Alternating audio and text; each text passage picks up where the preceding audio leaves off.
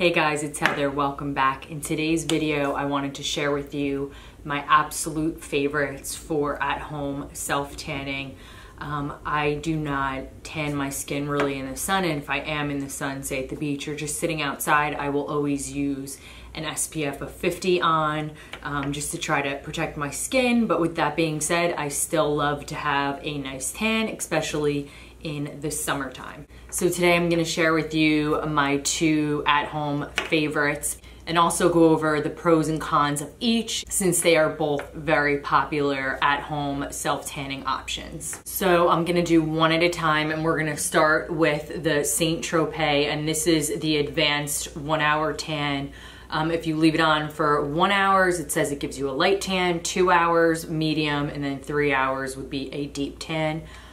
This is the first at-home self-tanner that I have tried.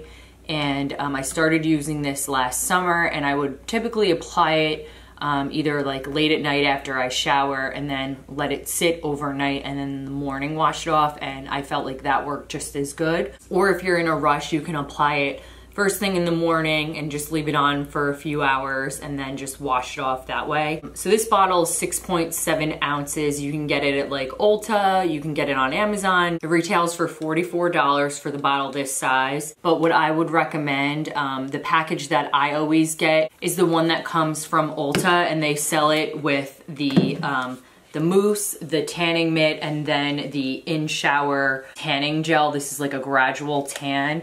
And this set of three only retails for $49, and I know that this retails for like $25 by itself, and then the tanning mitt retails for, I believe, $6. So I would definitely recommend buying it in that package of 3 from Ulta. That's what I do. This self-tanner is the self-tanner that I actually have on today. I applied it last night, and then I slept on it, and then this morning I rinsed it off. And I really like the color that it gives. Not sure how well it projects on camera, but it definitely gives like a really nice natural olive looking tan. It's not like over the top that it's gonna make you super dark, and it's not gonna make you orange. So I'm gonna go over some of the categories to kind of break down the pros and the cons about this. So as far as the smell goes, it does have a really pleasant smell once it goes on your skin. However, as with all sunless tanners, they contain DHA. It is impossible to get rid of that smell. So I would say probably an hour after you put it on, you start to smell that self-tanning smell. It's not overwhelming. I think that they do a really good job using other fragrances to mask that scent, but I'm not gonna sit here and lie to you and say that there isn't that DHA sunless tanner scent, because there is. So as far as the cost, I mentioned it's $44 for the 6.7 ounce bottle. I think that is reasonable. If you break that down, it comes to $6.50 per ounce. The color, as I mentioned, I think that it gives like a really nice olive undertone. I'd say medium to tan color. I will demonstrate the color that it comes out. I see a lot of reviews of people buying this, and straight out of the bottle, the foam is green. It's green. But once you rub it out, it's just the color guide. It's just to be there to guide you to make sure that you are covering all the areas evenly. It's not gonna make your skin green, so don't let that freak you out. It's just the color guide. So I am going to put some of the mousse onto this glove so you guys can see what I'm talking about. And I would always recommend that before you use this, you give it a really good shake, and that will help with the application of the product. I'm just gonna pump a little bit out so you can see what I'm talking about. I hate to say it, but it kind of looks like poop here.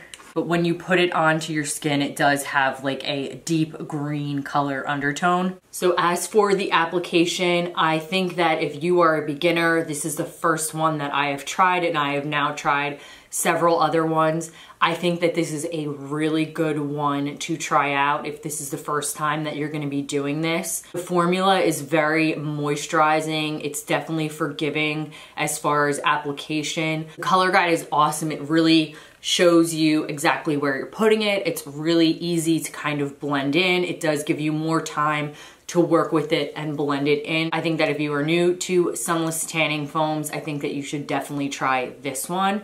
And I would also highly, highly, highly recommend that you get the application mitt that comes with it. It looks like this. Please don't judge the other side. I just used it. I didn't get a chance to wash it yet, but this is like a velour type of foam applicator, and it's super, super easy to wash. And I used, I think, my last one all last summer, and then I threw it away at the end of the summer. But I would recommend when you are applying the foam, you use like a latex glove or something and put it on your hand, just in case some of the product does seep through onto your hand.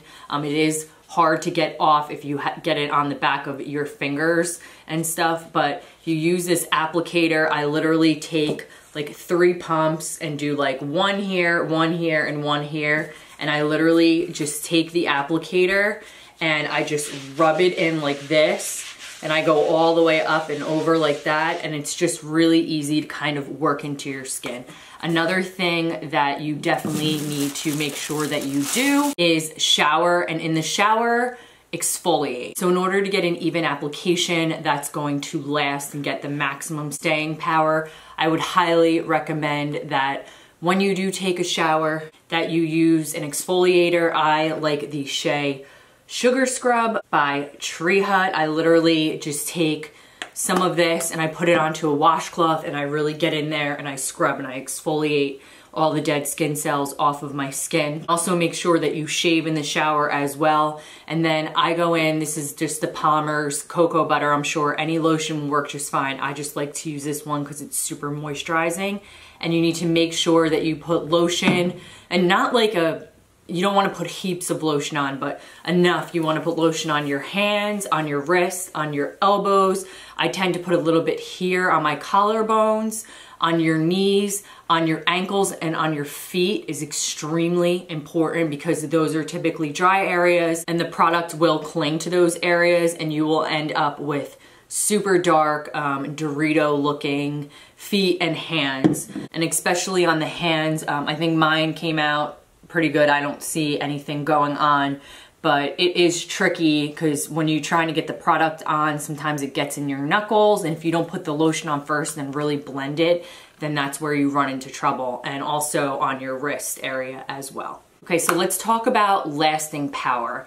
So last summer I applied this once a week, and I felt like it lasted for at least 4 to 5 days. Now, keep in mind when you're in the shower, you don't want to have scorching hot water. You don't want to be like scrubbing. Of course, you want to clean, yourself, but if you're scrubbing your arms and your legs, it's not gonna last as long. A couple other things that I would do that would help it last longer is apply the St.Tropez in shower gel, and this comes in the award-winning kit. And like I had mentioned below, it comes with the 3 products, and it's actually a $75 value. So I would use something like this, and then I also would put on the Jergen's Natural Glow, and I got the shade medium to tan skin tones. If you get the light to medium, even if you are very fair, maybe it would work if you were very, very fair, but that turned me orange, so I would definitely recommend this one. And this just keeps your skin moisturized. It definitely will help prolong your tan. So the last thing I'm gonna go over with this one is how long does this 6.7 ounce bottle last? That was the one thing when I had bought this. I was wondering how many applications is this gonna give me? How often am I gonna need to repurchase?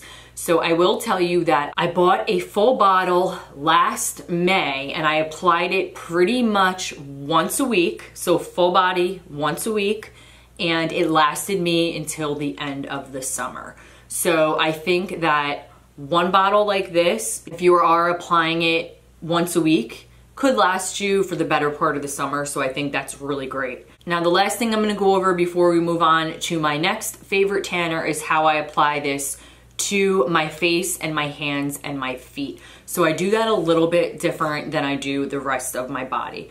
So what I do is I take a pump at a time, and you can see where I did it last, and I'll pump it right here. I will take a flat face brush actually, and it's perfect. And I just take it and I pat it in very gently, and I'll take my hand and I'll just kind of bend my knuckles like this and massage it in like this and coat my hand like that. Same thing on the other hand, same thing with my feet and around my ankles. And I will also use it to do my face as well, just like if you were using a foundation brush to put on foundation. I just go in, and you don't want to overdo it on your face, and you need to be careful. I kind of start with like my cheeks and my forehead, and then the last thing that I'll do when there's less product absorbed onto the brush is I'll go like kind of in this area and around my eyes, because you don't want it to make your skin look like you have a mustache. That's not good. And I'll kind of take it and I'll go around the bottom of my face here and kind of hit my ears. You could use this on your hands and your feet. I just feel like you get a better application using this to cover your feet, your hands, like your face, your neck, and your ears. So now we're gonna move into my next favorite sunless tanner before we do a battle off between the two that I really like, and I'll go over the pros and the cons, and you can decide for yourself which one will be better for you. My next favorite is Loving Tan, and I get the shade Ultra Dark. The bottle looks just like this. So you can get this at Ulta, or you can get it directly from lovingtanus.com. I got mine from Ulta, but if you do order it from Loving Tan directly, there are many coupon codes from other beauty influencers that you can type in, and for the most part you can get like a free application mitt. I got the tan removing and skin polishing glove for free with the coupon code, or I think you can also use a coupon code to get free shipping. The cost is $39.95, and that is for only 4 fluid ounces. So that comes to $9.98 per ounce, which is more expensive than the St.Tropez. Okay, so the smell of this one is very pleasant. The DHA tanning smell is slightly less than the St.Tropez. It's still there, but it is slightly less, so they've done a good job with that. For application, I'd use the same technique that I explained that I use with this. I use the application mitt, and then I use the brush for my hands, my feet, and my face. I will say that this dries quicker and it is harder to work with, so if you are new to tanning, I might not go for the ultra dark color if you don't already have like a deeper skin tone.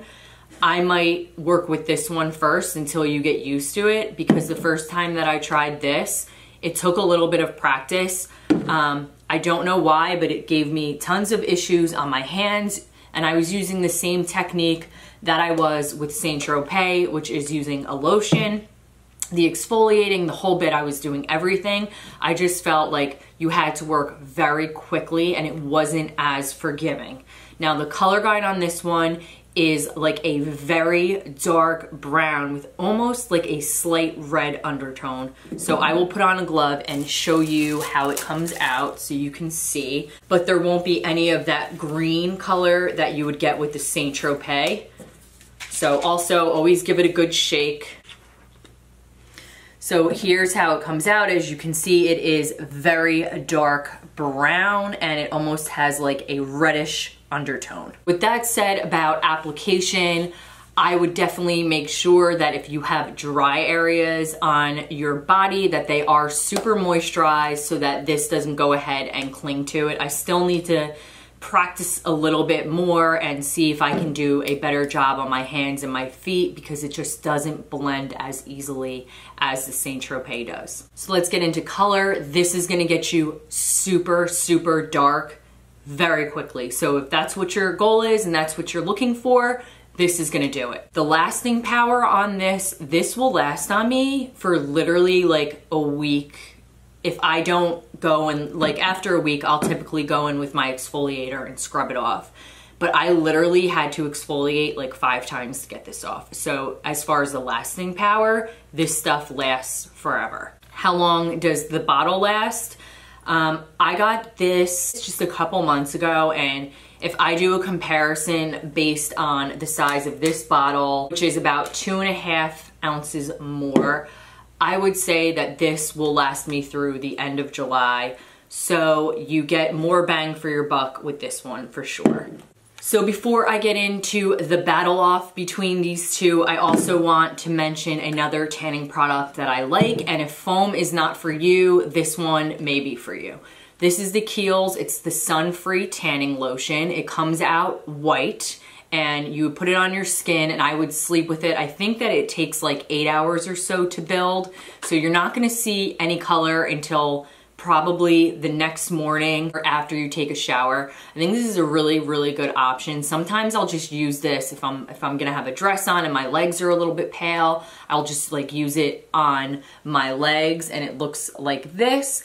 It is non-greasy and it's perfect because you can mix this in with like a scented lotion and then you really won't smell any of that DHA smell. So I think this is a really good option if you're looking for a lotion sunless tanner. So let's get into the battle off between these two. I will insert pictures of both. This tan that I have on today is the St.Tropez. I will insert a picture of when I was using the Loving Tan. So in this photo, I used the Loving Tan in Ultra Dark, and as you can see, it looks like I spent a week somewhere in the Caribbean. And then I also mixed the two of these together, which in my opinion, the perfect self-tanner, and I will insert a picture of that as well. So in this photo, I wanted to test out mixing the Ultra Dark Loving Tan and the St.Tropez, and I really liked it because it kind of gave the best of both worlds of each of the products.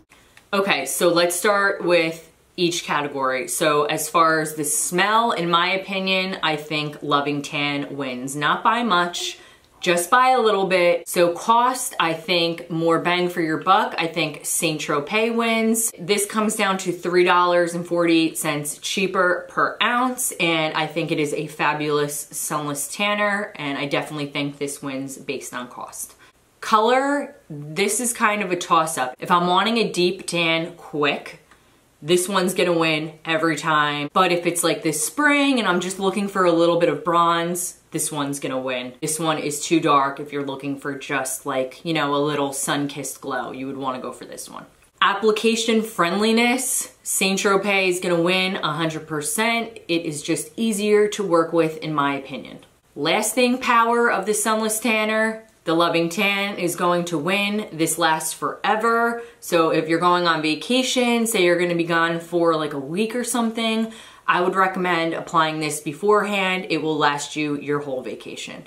But with that said, I am not sure how it's gonna hold up if you're going swimming, you're in the ocean, you're in a pool with chlorine. I have not tested these out that way. I doubt that they're gonna last as long. The next category is comfortability. So how comfortable are they as far as application? This one is more comfortable after application. I feel like it dries quicker and it doesn't leave you sticky or feeling like you have a really thick lotion on. This one says that it dries quickly. However, it always leaves me feeling kind of greasy and sticky. And what I'll do is I will put on like a pair of pajama pants that I don't really care about, or a dark pair of pajama pants, and then a dark t-shirt or a dark robe, and I'll kind of just sit around and wait for it to dry. Neither of these has stained my sheets, at least not yet, and I have off-white sheets and I've never had a problem with that yet. As far as how long these will last, this one's gonna win. Of course, it's a bigger bottle, so that's why it's gonna win. So if I could only have one and I had to pick one, and this is so hard for me to say because I'm really not even sure, and I actually have been using the two of these together recently. In my opinion, the perfect sunless tanner, but just based on my preference of how dark I like to get and just the application, just because this one gives me a hard time on my hands and my knuckles and it gets stuck in there and sometimes it gives me unevenness, I would have to pick the St.Tropez Express Tan, but I will still be purchasing the Loving Tan because I love to use both of them. It just all depends what kind of tan that I'm looking for. So that's gonna wrap up this video. I hope that you guys found this helpful and it will help you make a decision on which tanner you would like to choose. I will link everything that I mentioned down below so you can easily find it. Thanks guys, I'll see you in my next one. Bye bye.